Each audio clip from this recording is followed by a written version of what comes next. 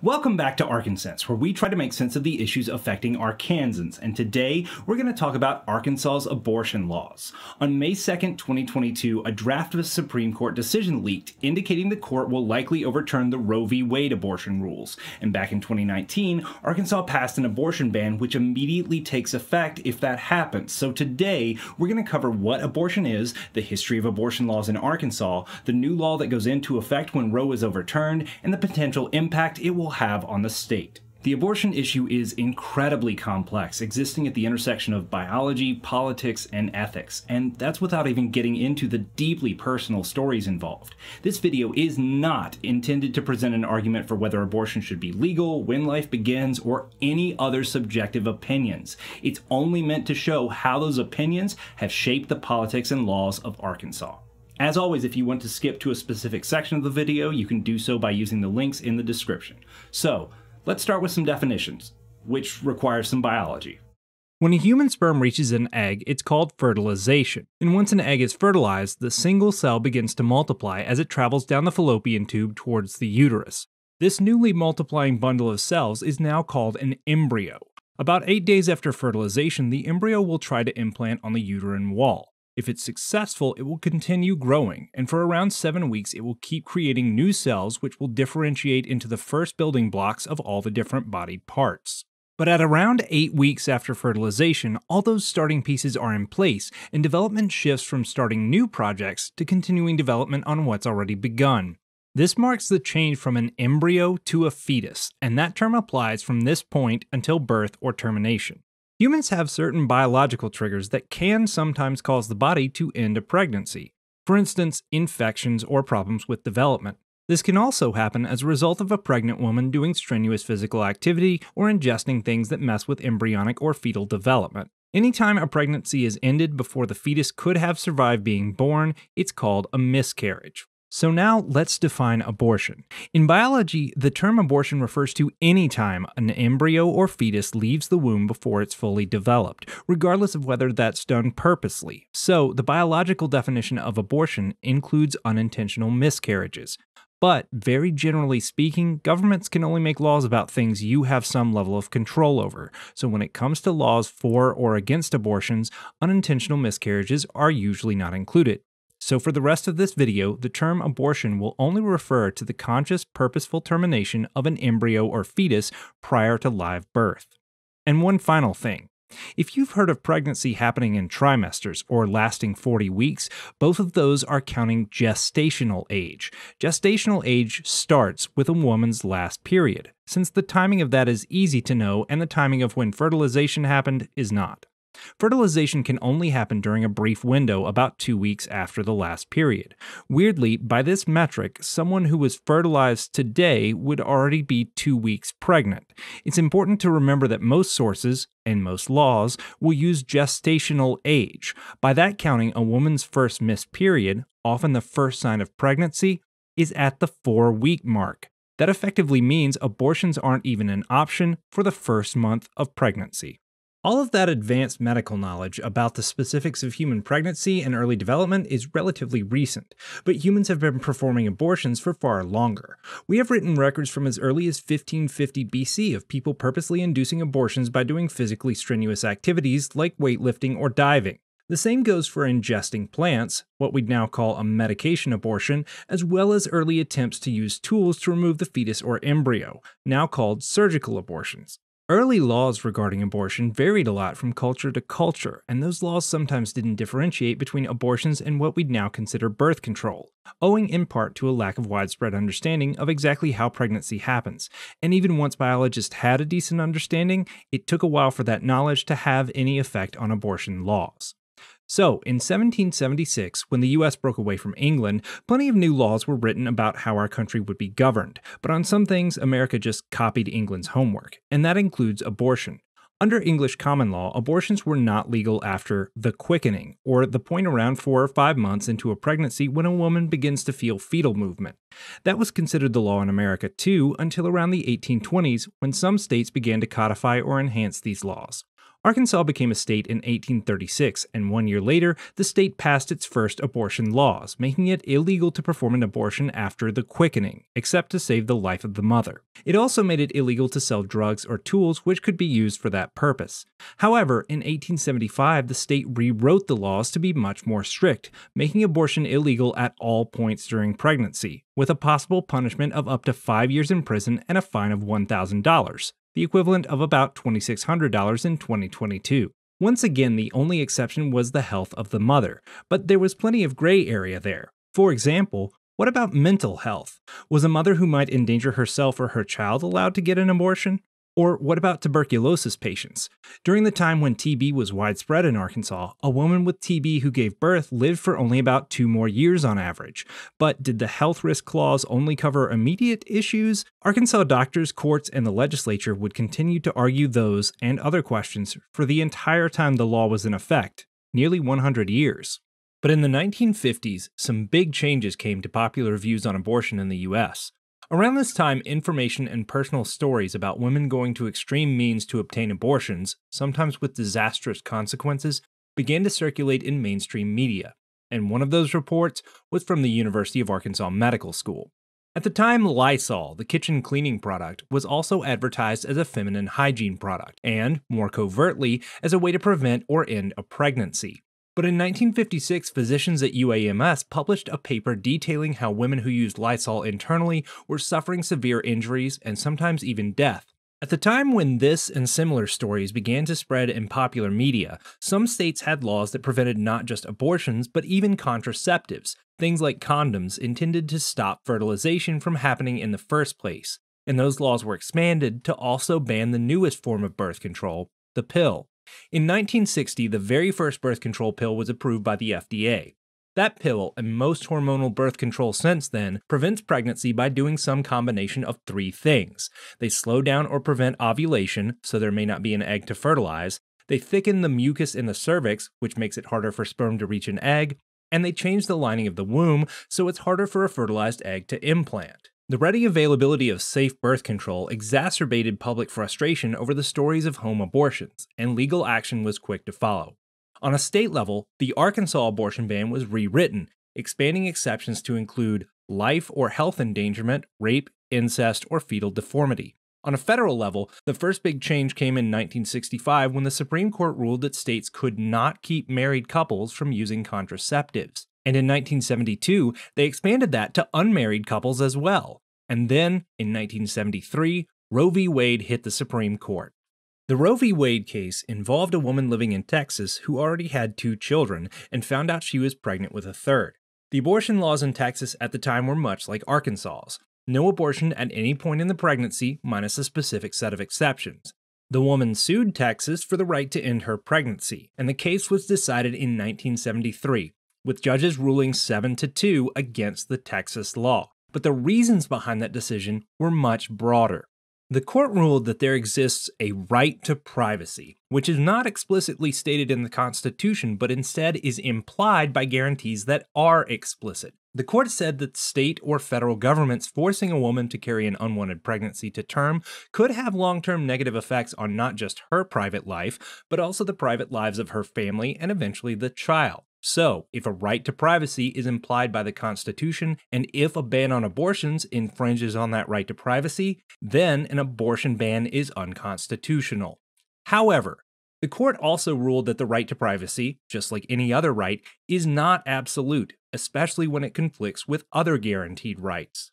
The moment a baby is born in the US, it has full rights and legal protections, but the court rejected the idea that those rights come into full effect at the moment of fertilization, or the moment of birth, or any other single clearly definable instant. Instead, the court said there needed to be a sliding scale, a way to acknowledge full privacy rights of the mother at the start of pregnancy, full personhood rights to the fetus at the end, and a gradient in between. And to do so, they introduced the trimester framework. The trimester framework takes the average 9-month pregnancy, divides it up into 3 3-month periods, and sets different levels of legal protection for each trimester. During the first trimester, the privacy rights of the pregnant woman are most important, and the only laws that can be imposed are the ones intended to make abortions safe. During the second trimester, abortion procedures become more risky, so the court said that states could impose some restrictions, but only ones that were reasonable and narrowly tailored to protecting the mother's health. But during the third trimester, the court said that the rights of the fetus were strong enough that states could ban almost all abortions except those necessary to protect the health or life of the mother. But why does the justification for this one case matter? Well, in the United States, judges decide cases not just based on the civil laws passed by governments, but also on previous court rulings and the justifications behind them, especially if those rulings came from the same court or one at an even higher level. And the Supreme Court is as high as it gets.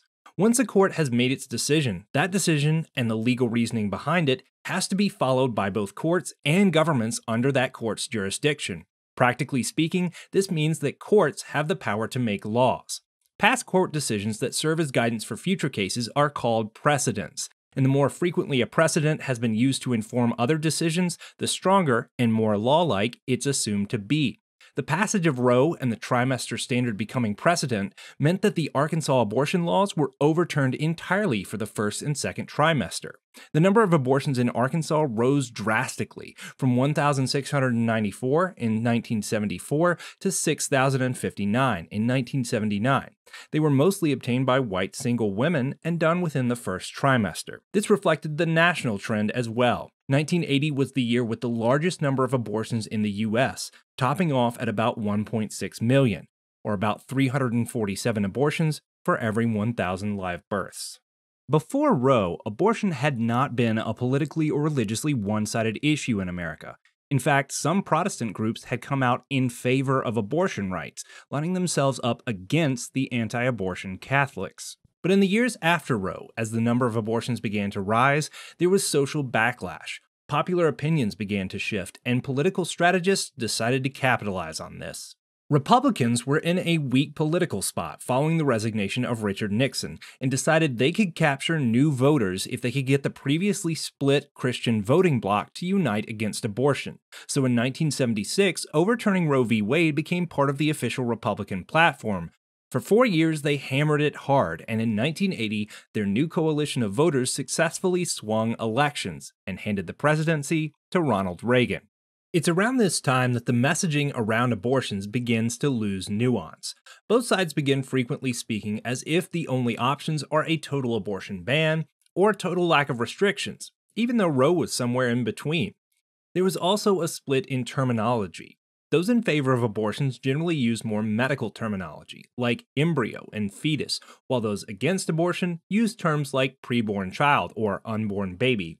And anti-abortion protesters began frequently using images and descriptions of second or third trimester fetal abortions as if they represented most abortions, when in fact the vast majority were being performed in the first trimester on embryos. The messaging was effective, and the Roe decision had left some wiggle room for interpretation of what restrictions were reasonable or medically necessary. So, opponents quickly began to pass state and federal laws in order to tighten restrictions as far as would be allowed. For example, in 1980, Congress enacted the Hyde Amendment, which blocked the use of federal funds to pay for abortions at any stage of pregnancy, except in the case of rape, incest, or the mother's health. The Hyde Amendment initially took away abortion coverage from recipients of Medicaid, government-funded health insurance for the extremely poor. But the Hyde Amendment had to be renewed every year, and over the years it was rewritten. In different versions, it would drop or re-add the exceptions for rape and incest. It was also expanded beyond Medicaid to exclude more women from abortion coverage, including inmates, federal workers, and women in the military. On a state level, abortion restrictions took many forms. In Arkansas, licenses for abortion clinics were made incredibly expensive to obtain or renew. The state also put a number of requirements on both doctors and patients which were meant to discourage abortions. And in 1988, the state adopted Arkansas Constitutional Amendment 68, which says the official policy of Arkansas is, quote, to protect the life of every unborn child from conception until birth to the extent permitted by the federal Constitution. Following Roe, anti-abortion activists and political groups knew that each new set of justices on the Supreme Court could potentially overturn the Roe ruling, and it was important that it happen as soon as possible because the longer a precedent stands, the harder it usually is to overturn. So Republican-controlled states continued to make laws that violated Roe's restrictions with the intent to appeal them all the way up to the Supreme Court in the hope of overturning Roe. Despite the large number of cases challenging it, Roe remained largely unchanged through the 70s and 80s. The Supreme Court's position was, generally, that states could not discourage abortions that were legal under Roe, but state personnel and facilities couldn't be used to provide them either. But then, in 1992, a huge change to Roe came in the form of Planned Parenthood versus Casey, which challenged a set of abortion restrictions in Pennsylvania. In their decision, the Supreme Court reversed direction, allowing for things like state-sponsored anti-abortion materials and forced waiting periods. And while the court upheld the basic idea of Roe, that very early abortions should be mostly legal and later abortions could be strictly regulated, they did away with the trimester framework entirely. Casey created a new framework, which relies on more recent medical advances to determine a point of fetal viability, or the point during a pregnancy at which a fetus has a better than 50% chance to survive if it were delivered right then. The chances for a fetus to survive a preterm birth dramatically increase over a period of about 2 weeks in the middle of a pregnancy. Fetal viability jumps from around 55% at 23 weeks to between 60 and 70% at 24 weeks. In the Casey ruling, the court said that this new understanding of fetal viability meant that the line where it became okay for states to make very restrictive abortion laws was to be moved earlier, from 28 weeks to around 23 weeks. But the court also said that the line could change if continuing research showed viability occurred sooner or later. As for abortions performed before fetal viability, the court said states could make some restrictions for the first 22 weeks, but that those restrictions couldn't place an undue burden on women seeking abortions. But the Supreme Court was deeply divided in this decision, with some justices voting yes on part of the decision and no on other parts, and 2 of them even argued that Roe should be overturned entirely. It's important to keep in mind that the Casey ruling functions as a kind of amendment to Roe v. Wade, meaning if Roe were struck down, Casey would be as well. Outside of the court, public feelings and discussions about abortion weren't nearly so nuanced. As abortion became more and more politicized, it was often framed only as a two-sided issue, pro-life or pro-choice. And similarly, the opposition was labeled as anti-woman or baby killers. Rhetoric and feelings about abortion, inflamed largely by politicians who stood to gain political power from an angry and active voter base, led to violence. Beginning in the late 1970s, there was a string of abortion clinic burnings and bombings, as well as assassinations, assaults, and kidnappings of abortion providers, resulting in property destruction, injuries, and at least 11 deaths. And those continue to today, as recently as the murder of 3 people in a Colorado Springs Planned Parenthood in 2015 and the arson of a Knoxville Planned Parenthood on New Year's Eve 2021. For each act carried out, there have been hundreds more threatened, and each threat has to be treated seriously, which can mean temporarily closing down a clinic or having to hire extra security, and both mean greater operating expenses. The combination of ever-increasing state restrictions plus threats of violence caused many abortion clinics to shut down, and states continued to tighten restrictions and push the boundaries of what Roe and Casey allowed. From the 1990s through the 2020s, Arkansas passed a large number of bills testing the limits of abortion restriction, such as a bill requiring an investigation to see if a woman is getting an abortion because she doesn't like the gender of the fetus, and another bill which mandated that doctors seek the input of sexual partners and family members regarding how to dispose of fetal remains. These and similar laws have been largely rejected by the courts, though some pieces of them remain in effect, and one, which we'll get to shortly, may be about to take effect. But first, let's talk about the state of abortions prior to the overturn of Roe. Abortion rates in the US have fallen significantly. In fact, the percentage of pregnancies that end in abortions is now lower than it was before Roe v. Wade. Most of this change is attributed to the widespread availability of birth control. But the increasing unavailability of abortion facilities and stricter state laws also play a role. According to the CDC, the US reached its lowest rate of abortions in 2017. It upticked slightly in the following years, reaching a ratio of 195 abortions for every 1,000 live births. In 2019, 79.3% of abortions were performed at or before the 9 weeks mark, during the embryo stage. Another 13.3% were performed between the 10th and 13th week. That's a total of 92.7% of abortions performed within what was, under the old Roe framework, basically the first trimester. About 56% of those were surgical abortions, and about 44% were done by medicine. As far as safety goes, in 2018, the most recent year with reported data, a total of 2 women died in the US as a result of complications from legal induced abortions. This is significantly lower than the average rate of pregnancy-related deaths, and that's especially true in Arkansas, which has one of the highest maternal mortality rates in the US. As of 2021, there were 2 outpatient providers of abortion care in Arkansas. Planned Parenthood Great Plains provided only medication abortions and only up through the 10-week mark. Planned Parenthood had locations in Little Rock and Rogers. The second provider was Little Rock Family Planning Services, which provided medical abortions over the same period as Planned Parenthood, as well as surgical abortions through about 21 weeks. That's just shy of what's now considered the point of fetal viability, and also the latest point allowed by Arkansas law at the time. State law requires 2 clinic visits, first for a state-mandated pre-abortion counseling, followed by a minimum 72-hour waiting period before the procedure. Various other restrictions were also in effect, and more were on hold pending court decisions. So that was the landscape leading up to 2022. The other important thing to know is that the ideology of the Supreme Court shifted significantly during the presidency of Donald Trump. Each of the 3 presidents preceding him, Clinton, George W. Bush, and Obama, had served 2 terms and successfully appointed 2 Supreme Court justices. But President Trump, despite serving only 1 term, appointed 3. This means that he and the Republican Party were able to rapidly change the makeup of the court. Anti-abortion state legislatures saw this new court as their best chance to overturn Roe, so they began to draft 2 kinds of laws. First, laws that were in clear violation of Roe and could be appealed up to the Supreme Court, and second, trigger laws. Laws with a built-in clause saying they weren't in effect yet, but would be triggered and take effect if Roe were overturned. Mississippi did the former, passing a ban on most abortions after 15 weeks. That case is the one that reached the Supreme Court in December of 2021, and the one for which a draft decision leaked indicating that the court was going to overturn Roe v. Wade. The overturn of Roe would mean that there is no single federal law or precedent about when abortions are or are not legal, and when something is neither explicitly protected or denied in the Constitution or at the federal level, then it's up to the states to decide. Arkansas passed a trigger law in 2019 which would specifically go into effect under those circumstances, and here's what it says.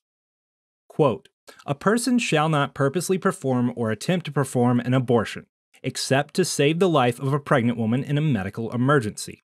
Doing so is an unclassified felony with a fine not to exceed $100,000 or imprisonment not to exceed 10 years or both." Unquote. The law defines abortion as, quote, "using, prescribing, administering, procuring, or selling of any instrument, medicine, drug, or any other substance, device, or means, with the purpose to terminate the pregnancy of a woman, with the knowledge that the termination by any of those means will, with reasonable likelihood, cause the death of the unborn child." Unquote. And it defines unborn child as, quote, "an individual organism of the species Homo sapiens from fertilization until live birth." Unquote. The law also defines which kind of medical emergencies would allow for legal abortions. Quote, "to preserve the life of a pregnant woman whose life is endangered by physical disorder, physical illness, or physical injury, including a life-endangering physical condition caused by or arising from the pregnancy itself." Unquote. The law prohibits charging any woman with a criminal offense in the death of her own unborn child. And finally, the law explicitly does not prohibit, quote, "the sale, use, prescription, or administration of a contraceptive measure, drug, or chemical, if it is administered before the time when a pregnancy could be determined through conventional medical testing, and if it is sold, used, prescribed, or administered in accordance with the manufacturer's instructions." Unquote. The law ends by setting the conditions that would trigger it: an overturn of Roe by a constitutional amendment or by the Supreme Court. Once either happens, the state attorney general would certify that the law had been triggered. So the law is generally straightforward.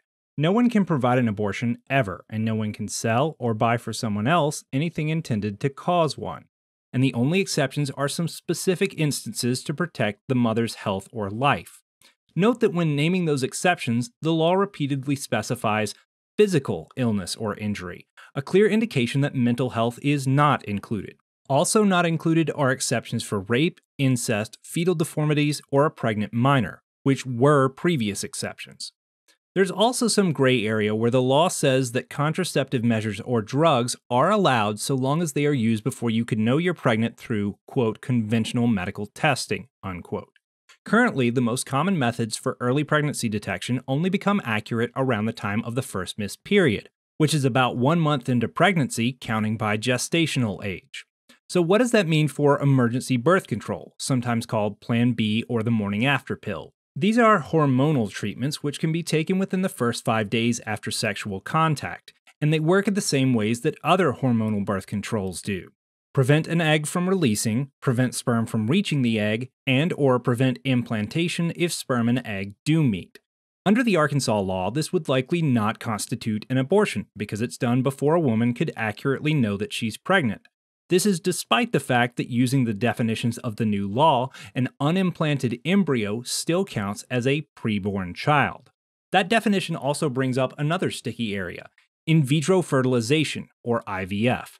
IVF is most commonly used by couples who haven't had success when trying to have children. During IVF, multiple eggs are harvested from the woman and fertilized in a lab. Those embryos are allowed to grow and multiply until they reach the stage where implantation is meant to happen. At that point, scientists use a set of criteria to select the most healthy embryos, and some of those are transferred to the uterus, where, hopefully, one implants successfully. Under the definitions set forth by the Arkansas law, each externally fertilized egg would constitute an unborn child, and with every IVF treatment, there are multiple embryos created. In many cases, more than one embryo is used per implantation attempt, with the intent that only one of them will implant and survive. And something also has to be done with the embryos that weren't used. The IVF process seems to necessarily involve fertilizing multiple eggs and then taking actions which guarantee some of them won't survive. But does that count as abortion? The new law defines abortion, in part, as terminating the, quote, pregnancy of a woman, unquote. If that excludes IVF embryos, then it would mean, according to the new law, IVF embryos are unborn children, but killing them is not an illegal abortion. So now that you know what the law says and some of the complications in its wording, let's talk about the effects of its implementation. In 2020, the latest year with available data, 3,154 abortions were performed in Arkansas. It's unclear what percentage of those would still be allowed under the new law's definition of a medical emergency. Unlike the old 21-week ban, this new law lacks exceptions for rape, incest, and underage pregnancies. Since rape and incest account for about 1.5% of abortions nationally, we can very roughly estimate about 47 abortions in 2020 were rape or incest cases, which would no longer be accepted. Also no longer accepted would be the 88 abortions performed on women under 18. If a woman in Arkansas wanted to get an abortion for any reason other than the defined medical emergencies, one option might be to leave the state. But all the states that touch Arkansas will have near-total bans on abortion as well. While some of the adjacent states have additional exceptions, the nearest abortion clinic in a state without a trigger law or an existing abortion ban is, depending on where you live in Arkansas, either Kansas or Illinois. But there is one final option: abortions by mail. Back in 2000, the FDA approved a home-use version of the same set of drugs clinics use to induce first trimester abortions. They do require a prescription, but because of new laws enacted during COVID, they can be prescribed by telehealth and mailed to a patient. Arkansas doesn't allow this, having passed a law that a doctor must be present even for medication abortions. The state also outlaws doing that by telehealth and mailing abortion pills. But there's a catch. The new Arkansas abortion law makes it illegal to provide an abortion, but not to receive one. It, and other abortion laws in the state, exempt the pregnant woman from being charged with a crime. So if a woman performs an abortion on herself, guilt falls only on whoever provided her the means to do so. Meanwhile, states like California have started passing laws saying they won't penalize doctors who provide telehealth abortion services from California to states where it's illegal. A woman from Arkansas could find a doctor in California to prescribe the abortion pill and have it mailed from a California pharmacy. Arkansas says it will prosecute these cases, and California says it will defend them, which likely means another Supreme Court fight. And things get even more complicated when you factor in other countries. Right now, there are abortion rights groups who will ship the abortion pill to America, knowing states are unlikely to try and take international legal action. Abortions by mail are likely to be a legal war zone in the near future, but in the meantime, a woman in Arkansas who receives and uses the abortion pill is not doing anything illegal according to the new law. So once the abortion ban in Arkansas becomes law, how might it be changed in the future? Let's start at the top level and work our way down. It's possible, but unlikely, the US would adopt a constitutional amendment setting abortion freedoms or restrictions. It's also possible that the federal government could pass legislation, and if they did, that would supersede Arkansas law, barring any oversight by the Supreme Court. It's also possible the Supreme Court could hear a new case in the future where they rule differently. But if the law isn't overridden on a federal level, then any changes would have to come from within our state. Because it's a state law, the Arkansas abortion ban could be changed in the future either by the state legislature or by a citizens' initiative. The state legislature is more or less free to expand or scale back the law at their own discretion. It's not clear what changes they might want to make in the near future. Governor Asa Hutchinson has said he supports expanding exceptions to cover cases of rape and incest, but the legislature doesn't have to listen. So the final way the law might change is a citizens' initiative. Arkansans can enact our own legislature through petitions for ballot initiatives or constitutional amendments. If Arkansans voted for a state constitutional amendment changing the abortion ban in some way, that would override the law and couldn't be overturned by the state legislature. On the other hand, if citizens passed an initiative, which requires fewer signatures to get on the ballot, it would create a new law, which would override the old one. But laws made through an initiative can be overturned by a 2/3 vote of the legislature. The Arkansas House and Senate both voted for the abortion ban by more than 2/3, so they could overturn an initiative. But those same legislators may not be in control for much longer. Because 2020 was a census year, all the legislative maps were redrawn recently, and because of that, in 2022, every single seat in the state legislature is up for election. Not only that, but many of the people who will be in charge of rewriting, reviewing, or enforcing this ban will be up for election as well. That includes the governor, the attorney general, and loads of other state officials. And that's not to mention our federal senators and representatives, some of whom are also up for election and could change the laws on a federal level. So the 2022 election is likely to have a big influence on what happens to this abortion ban in the future. And if polling is anything to go by, it's pretty clear that a total abortion ban is not what most Arkansans want. Every year, the University of Arkansas conducts a poll of Arkansans asking their opinions on a variety of topics, including abortion.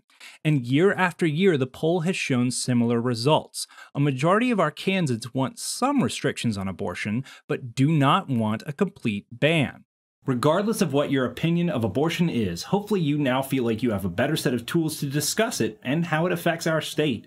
And whether you want things to change or to stay the same, you need to get talking about this. Get informed on who might represent you and go vote. Not only that, but in between voting, call your representatives and give them your opinions. Show up to public hearings when new laws are being passed. Sign petitions for citizens' initiatives and constitutional amendments. Get involved in the way our state is run, and you can help shape the future of this and every other law in Arkansas. And that's it. Thanks so much for watching. If you like this video, you can hit the subscribe button and join us for future explorations of Arkansas politics and history. And if you want to help us create more videos like this, consider donating to Arkansans on Patreon. Patreon is the easiest way to support content makers in a way that works for your budget. You decide how much you want to give each month, and you can change that amount at any time. Bigger donations get bigger perks, including a sneak peek at our upcoming documentary about the myths and truths around the reputation of Harrison, Arkansas. And speaking of perks, thanks to our current patrons Zach Green, Alan Archer, Jordan Little, Blake Hulse, and Poetize the News with Deanna Starshine for making this video happen. Thanks again, and see you next time for more Arkansans.